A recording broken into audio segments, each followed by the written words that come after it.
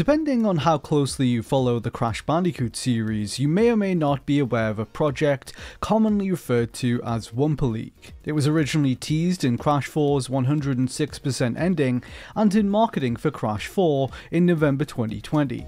However, around this time there were multiple projects killed at Toys for Bob, the developers of that game. The Wumpa League game was rumoured to have been put on hold as Toys for Bob shifted to supplement the development of Call of Duty. In 2021, Toys for Bob did confirm that they were working on Call of Duty, and this coincided with fans discovering a large amount of staff had left the company. The entire art department was more or less gone, including the art director of Crash 4, an executive producer, designers and more had also left. In the following months, I began to hear whispers that there were plans to continue the Wumpa League project, codenamed Project Lava in some form, and tweeted out some more details of it that I was familiar with. Eventually, in 2022, I was able to publicly share some more material from the project on Twitter, including a piece of art from the original development. Despite this, there remains a lot of uncertainty over what this game actually is. I've done my best to explain it, but I still get asked,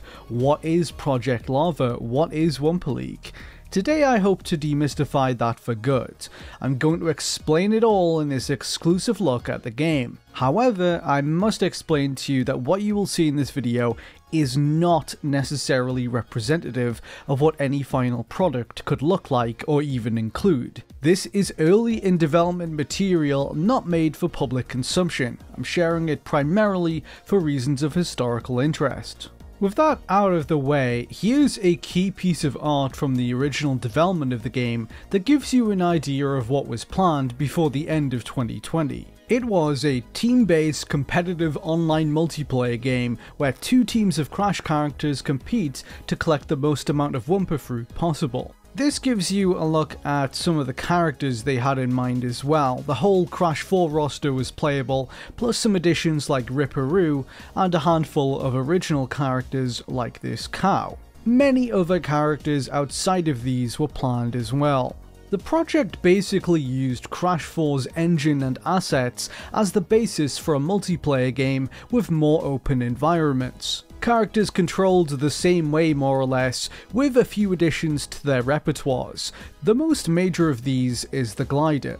Every character would be equipped with a glider of their choosing, allowing them to traverse the wide open levels with greater ease. Players would explore the levels, collecting Wumpa fruit and then dropping it off at their team's bank, adding to their total score. You could attack other players using, for instance, spin attacks to knock Wumpa out of them. Other players could also be KO'd with enough damage, or by knocking them off the levels or into certain hazards. Every level featured its own environmental gimmicks. In this one, the stage sits above an ocean of toxic water.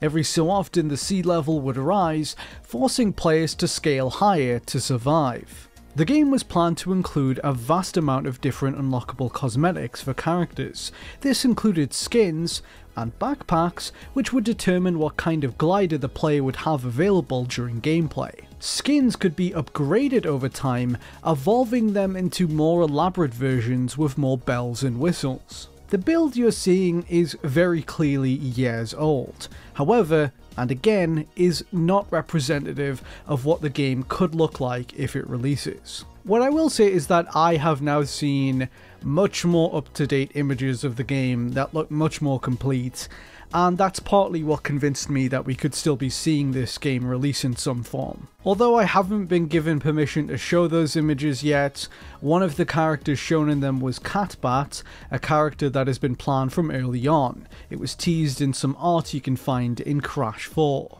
As I've said before, this game was being scoped several years back, well before Crash 4 was even announced. It was being developed alongside it, and was originally planned to release shortly after it did. My hope is that one day I will be giving you a more in-depth look at the game and its history once the bigger picture becomes clearer as part of my Game History Secret series on YouTube. Maybe once some version of this project materializes publicly, it will become possible to do so. Rest assured though that I have preserved a lot of material from this Toys for Bob project and a number of others. I hope to share more on that in the future. If you want to support the work I do, consider checking me out on Patreon, or even just giving me a like and subscribe on here. That helps too. Thanks for watching, and take care.